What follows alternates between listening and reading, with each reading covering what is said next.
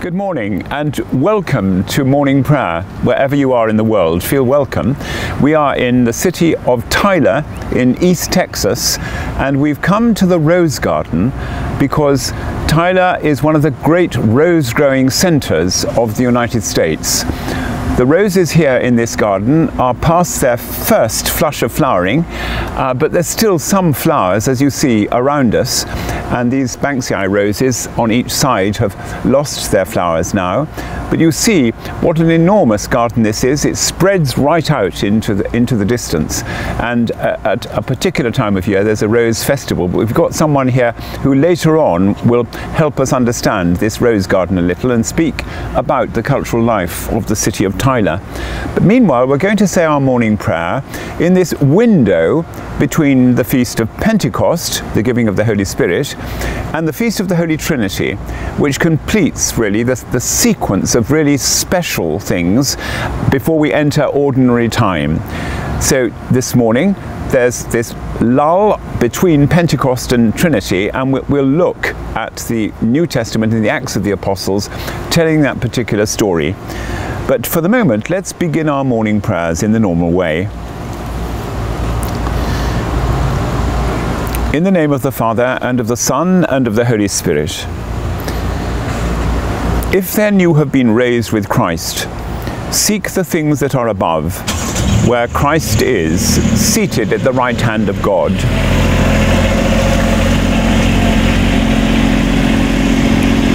The canticle is from the first song of Isaiah. Surely it is God who saves me. I will trust in him and not be afraid. For the Lord is my stronghold and my sure defense, and he will be my Saviour. Therefore you shall draw water with rejoicing from the springs of salvation. And on that day you will say, give thanks to the Lord and call upon his name. Make his deeds known among the peoples. See that they remember that his name is exalted. Sing the praises of the Lord, for he has done great things, and this is known in all the world. Cry aloud, inhabitants of Zion. Ring out your joy, for the great one in the midst of you is the Holy One of Israel. Glory be to the Father, and to the Son, and to the Holy Spirit, as it was in the beginning, is now, and will be forever. Amen. The night has passed, and the day lies open before us. Let us pray with one heart and mind. And as we rejoice in the gift of this new day, so may the light of your presence, O God, set our hearts on fire with love for you, now and forever. Amen. Our psalm this morning, on this Tuesday morning, is Psalm 23.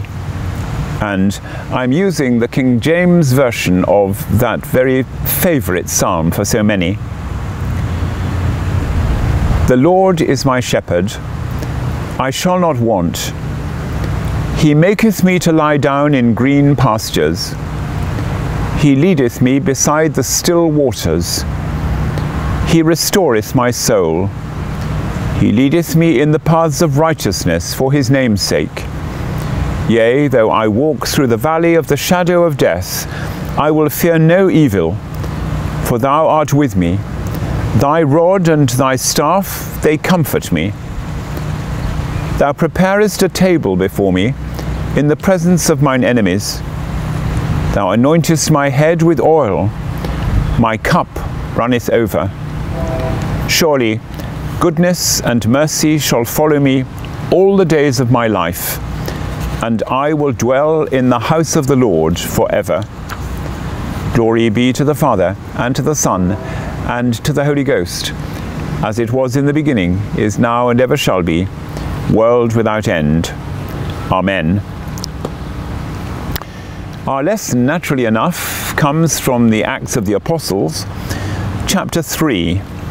This is after the day of Pentecost, but there is seemingly a lull in the hostility towards the friends of Jesus as they begin to proclaim the good news in the city of Jerusalem. And the regularity of their presence in the temple is made clear here So this is chapter 3 of the Acts of the Apostles, and we are reading up to verse 16. Now Peter and John were going up to the temple at the hour of prayer, the 9th hour, and a man lame from birth was being carried, whom they laid daily at the gate of the temple, which is called the Beautiful Gate, to ask alms of those entering the temple. Seeing Peter and John about to go into the temple, he asked to receive alms, and Peter directed his gaze at him, as did John, and said, "Look at us." And the man fixed his attention on them, expecting to receive something from them. But Peter said, "I have no silver or gold, but what I do have I give to you. In the name of Jesus Christ of Nazareth, rise up and walk." And he took him by the right hand and raised him up, and immediately his feet and ankles were made strong. And leaping up, the man stood and began to walk, and entered the temple with them, walking and leaping and praising God. And all the people saw him walking and praising God, and recognized him as the one who sat at the beautiful gate of the temple, asking for alms. And they were filled with wonder and amazement at what had happened to him. While he clung to Peter and John, all the people, utterly astounded, ran together to them in the portico called Solomon's. And when Peter saw it, he addressed the people, "Men of Israel, why do you wonder at this? Or why do you stare at us as though in our own power or piety we have made him walk? The God of Abraham, the God of Isaac, and the God of Jacob, the God of our fathers, glorified his servant Jesus, whom you delivered over and denied in the presence of Pilate when he decided to release him. But you denied the Holy and Righteous One, and asked for a murderer to be granted to you. And you killed the author of life, whom God raised from the dead. To this we are witnesses, and his name, by faith in his name, has made this man strong, whom you see and know, and the faith that is through Jesus has given the man this perfect health in the presence of you all." Peter giving the good news. It's wonderful to hear that sound in the background. I'd know I was in the United States the moment I heard the train sounding. It's one of the great sounds. There's a train passing by in the distance here. Peter and John at that time regularly worshipping in the temple at the hour of prayer, 3 o'clock in the afternoon, the 9th hour, just as we read in St. Luke's Gospel that Jesus went to synagogue, as was his custom. There's a regularity of public worship in all this, in the same way as there is much preaching of the good news in the open air, outside, amongst the crowds. And this rhythm is something that we have kept up too. So we are saying our morning prayer according to the prayers of the church, and at the same time we're out in the open air this morning doing that in this beautiful place, this city of Tyler. Normally we've looked to see what kind of dates gave us an anniversary on this day, and today's a rather interesting one because there are 4 dates of significance. There are many more, but I've chosen 4 dates of significance to help us in our understanding. The first one is the fact that Sir Arthur Conan Doyle was born on May the 22nd, 1859. He was born in Edinburgh. And Conan Doyle, of course, is known as a writer, but especially he's known as the creator of Sherlock Holmes, the detective, with his companion, Dr. Watson. It's a sequence of stories, And when Conan Doyle tried to stop writing them, there was a public outcry, and he had to recreate Sherlock Holmes, whom he thought he had written his last story about, and write some more. I used to be fascinated by these detective tales when I was young, and I've got the whole collected story of stories of Sherlock Holmes in that way. He created a world where you helped him solve the problem, and all the clues were there in the stories as they went along. He's the first of these anniversary dates which create a world into which we enter. And when we're reading, we know all sorts of facts about that world, and at the same time are helped to solve the puzzle by all the evidence given. The next person who created a world for us in so many different ways is the actor Sir Laurence Olivier. He was born on this day in 1907, and he brought the stories of so many alive in films like Wuthering Heights, where he plays Heathcliff, or in films like Pride and Prejudice, where he plays Mr. Darcy. But at the same time, so many Shakespearean roles, which some of you may have seen, and certainly the films that he made of King Henry V, are classics of their type. Olivier was someone who could create a world, just as Conan Doyle did. Olivier did it by his drama, by his acting, and by his command of the stage. And we could enter into that in heart and soul and give thanks for humanity's creative gifts enabling us to do just that. The next person who was born today in 1813 was the composer, and let's say mostly the opera composer, Richard Wagner. Wagner began by writing operas which were quite simple and in a smaller scale, operas like Rienzi, or operas like The Flying Dutchman, which are of a normal length for operas and hugely enjoyable. Operas like Lohengrin. But then suddenly he took to taking the folk tales of his country and creating huge operas, and certainly the quartet of operas which form the Ring cycle, which are performed on all major opera house stages, and particularly in Bayreuth in Germany, in Bavaria. All of those are massive works, and you're taken by the music into a different world. It's a world similar to Tolkien's world of The Lord of the Rings, but this is opera, and the music carries you there, instrumental music, and also choruses and solos of grand dimension. It's the same with the enormous opera, the Meistersingers of Nuremberg, telling the story of that guild which had great music and a song festival each year, just as this place has a rose festival in the same way. So we give thanks for the magnificent music of Richard Wagner, and that too, by its music, can take us into another world. So we have Conan Doyle with his detective puzzles taking us into one world, and we have Laurence Olivier with his acting skills taking us into many worlds, and Richard Wagner with his music causing us to know the wonderful capacity of entering into a world of mystery as well as of folk tales. And then suddenly we have the last one of these, Victor Hugo. He was not born on May the 22nd. He died on May the 22nd in 1885.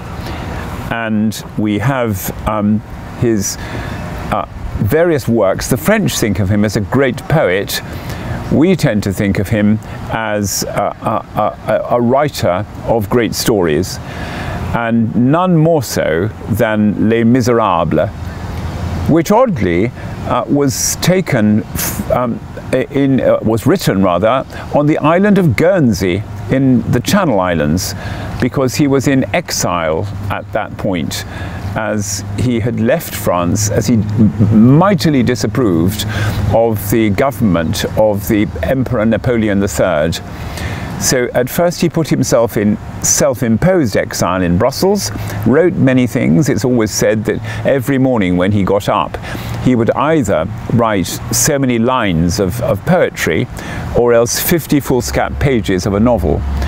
And when he removed from Brussels to exile on the Channel Islands, and especially the island of Guernsey, where he went in 1855 and didn't return to Paris till I think 1871. At that time he wrote his most famous novel, Les Miserables. And Les Miserables now has become even more famous, both as a film and as a musical, and the film of the musical, and London and New York and many opera places across the world showing this. In fact, our own school put this on in a magnificent way and played this as a show, as an opera show in the Playhouse in Canterbury when we were there. The story of how the police inspector, through one government after another, will not let go of the justice that he's seeking to capture Jean Valjean. And that story is so dramatic. It's become another world into which we enter. So we give thanks for all of these. We remember on the island of Guernsey, going to the Candy Gardens, as they're called, and on the island of Guernsey there's a statue given by the French government, a statue of Victor Hugo, looking out across those beautiful gardens at St. Peter Port, and around is a flower bed and little quotations of Hugo's works in English are set amongst the flowers as though flowering themselves. Here are some of them. To love another person is to see the face of God. Or, there is nothing like a dream to create the future.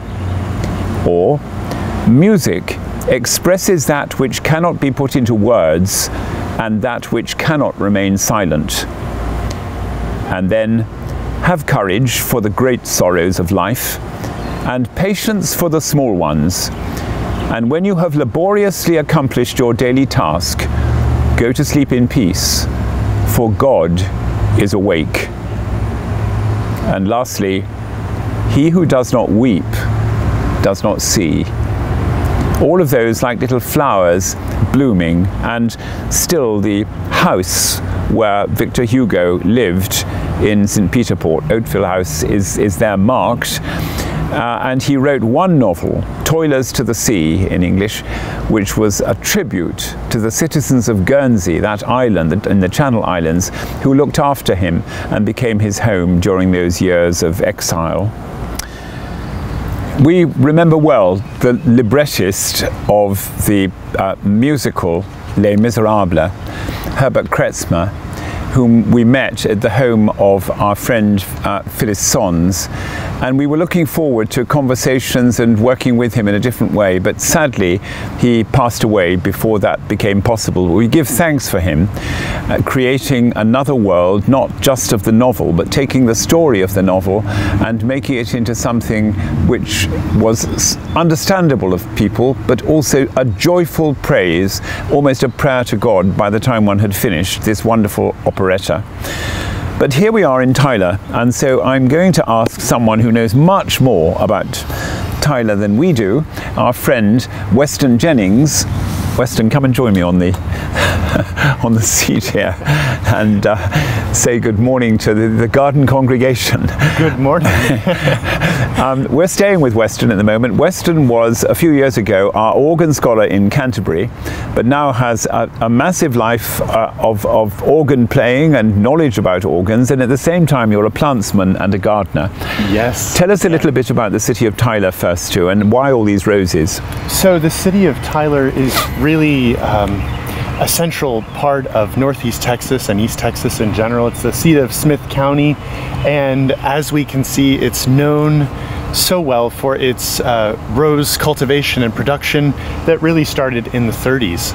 And I believe there was a blight in one of the fruit crops, and then they were looking for what they would develop next, and they discovered that roses really love to live right here in Tyler. Yeah. And this particular site that we're at now was purchased, I believe, in 1912. And during the Works Project Administration in the late 30s, a grant was received to develop this site, and for a long time it was also the home to our East Texas Fair, just across the way there. Right. And so this has always been a real hub of activity here. Sure. Now, tell us about before you tell us about your garden at home, tell us about your role here. So I am Director of Music and Organist at First Presbyterian Church, and First Presbyterian Church is one of the older churches here in Tyler, and just a couple of years ago we celebrated 150 years, and I work with the largest organ in East Texas. It's a beautiful instrument by Cassidy. We've heard it, I agree with that.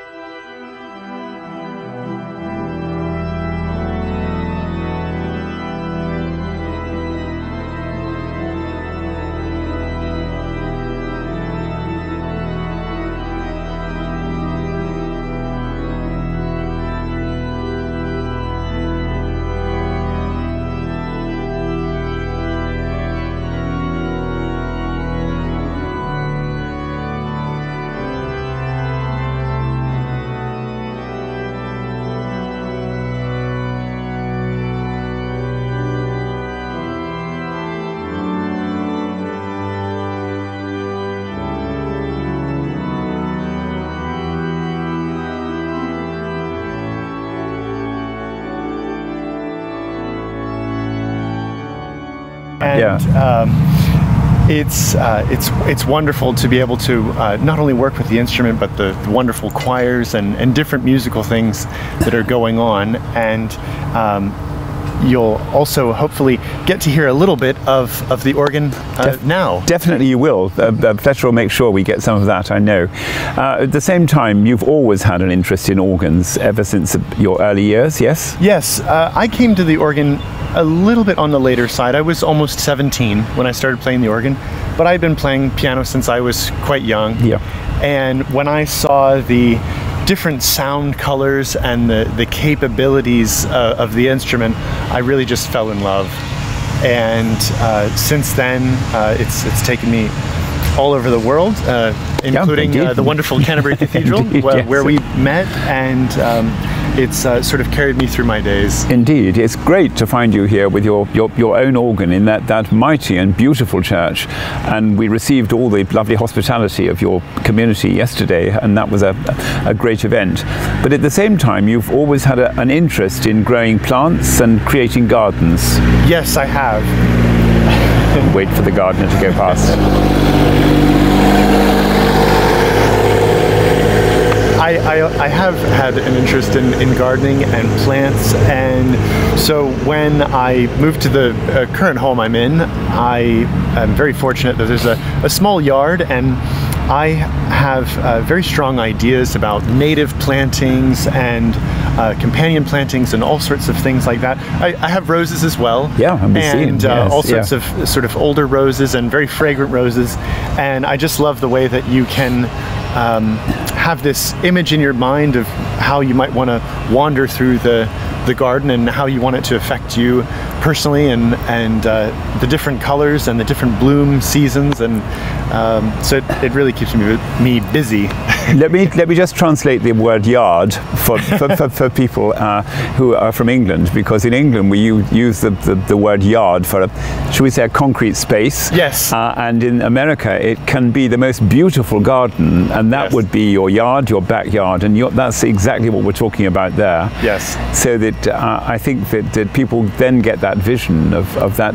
Tell us also about our perceptions of East Texas, because we had thought that would be a dusty sort of ranch-filled thing with cattle and no greenery at all. It's not like that a bit, is it? Yes, so a lot of people have this idea of all of Texas, this great, wonderful state, that it's just covered with tumbleweed and dust and horse ranches and that sort of thing. And that is really this image of West Texas that Hollywood has taken and run with, and so we all have that vision. Yeah. But here in East Texas, we have we have grasses, we have pine trees, Yeah. we have water, Yeah. we have hills. Yes. We have a slightly more temperate climate, although today is, I would say, we're getting really into the hot season now for Yeah. me, Yeah. and then it becomes devilishly hot as we Yeah. get into July and by August. Yeah. But there's a wealth of just rich soil here, and Yeah. it's different. We're close to Dallas, Yeah. but the soil changes dramatically. Right. And here it's just so much better for all the plants that we love. Right, And, yes, yeah. And we don't have to be finicky about amending the soil too much. Yeah. I mean, you can amend it to your heart's content. Yes. But so many of these plants, as we'll look later, the camellias and the azaleas particularly, Yes. really love this environment. Yeah, many of the houseplants that we use and have to have shelter in England all the time are really fruitful here and flowering.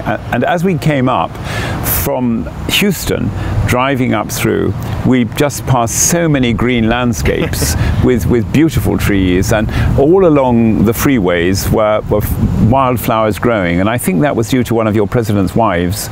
Yes, Lady Bird Johnson was very responsible in getting the energy behind that project and making these beautiful, really beautiful roads that are surrounded by these wildflowers. They are, and many of the wildflowers are things that we would consider garden flowers only, and they grow in that way. But here they're all along the banks, which is just wonderful to see.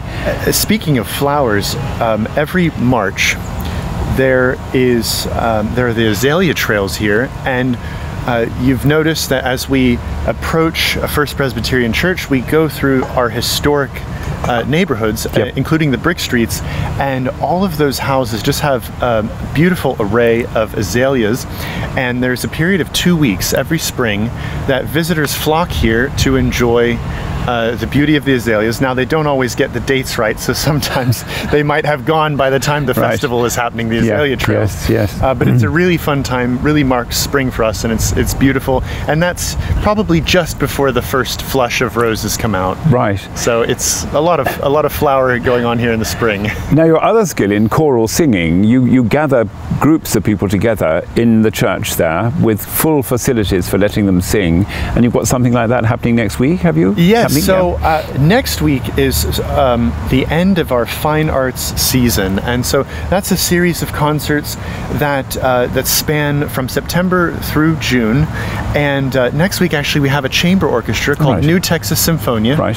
and they are performing Copland's Appalachian Spring. Oh, wonderful. With some Nothing other better. companion Yeah, pieces gosh. as well. Yes, yes. By Mio, James Lantini, and Coleridge Taylor as well. Oh, right. And just kind of putting that all together, and it's really fun. We have a great time, and this one's particularly exciting because it is the end of a season that has really included some wonderful performances. Right. And but we've got choral, instrumental, brass, organ, whatever you desire, Right, early right. music, it's all there.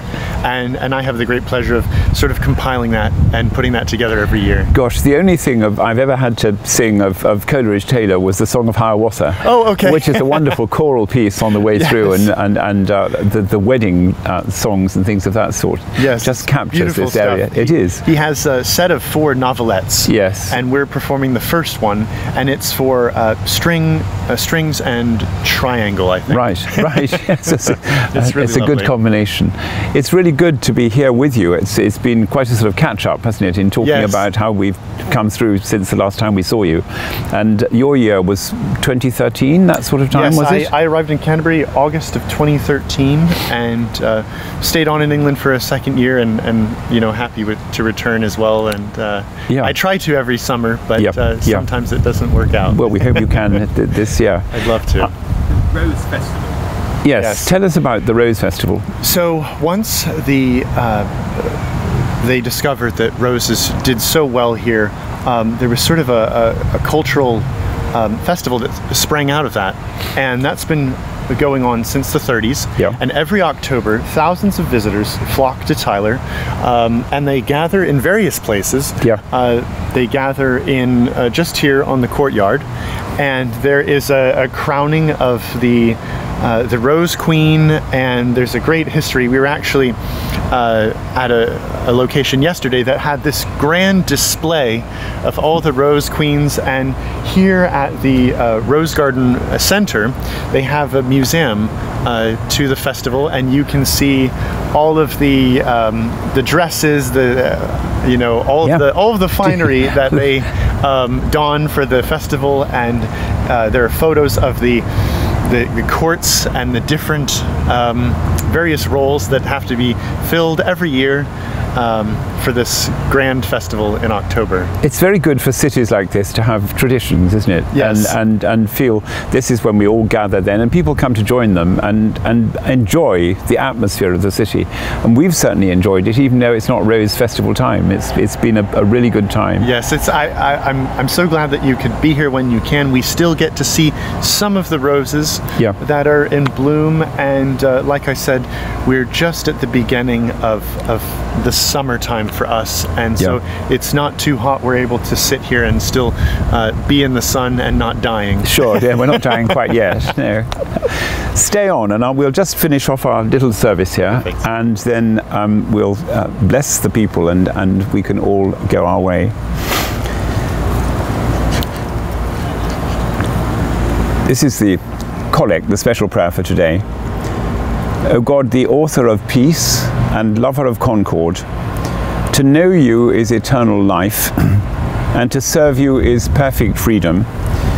Defend us, your humble servants, in all assaults of our enemies, that we, surely trusting in your defence, may not fear the power of any adversaries, through the might of Jesus Christ our Lord. Amen. So we say together the prayer our Saviour taught us.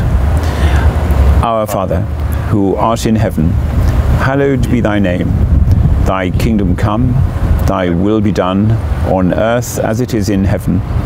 Give us this day our daily bread, and forgive us our trespasses, as we forgive those who trespass against us. And lead us not into temptation, but deliver us from evil. For thine is the kingdom, and the power, and the glory, for ever and ever. Amen. So we end our morning prayer here in Tyler and give thanks not only to Weston, but for the hospitality of this rose garden, so that we can say our prayers here. And we pray at this time for all those who will spend this day in any kind of trouble or need, those in situations of war, and the Ukraine we think of. We also think of Israel and Palestine and Gaza, all those areas where peace is so desired and the solution seems so hard. We pray for all those who prepare to make political decisions about that today.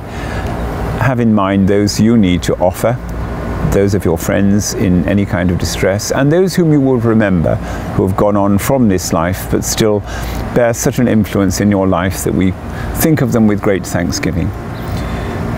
The peace of God, which passes all understanding, keep your hearts and minds in the knowledge and love of God and of his Son, Jesus Christ our Lord. And the blessing of God Almighty, the Father, the Son, and the Holy Spirit be upon you, upon those whom you would pray for, and those whom you love, today and always. Amen. So thanks for your hospitality. It's been great to share morning prayer with you this morning. Good.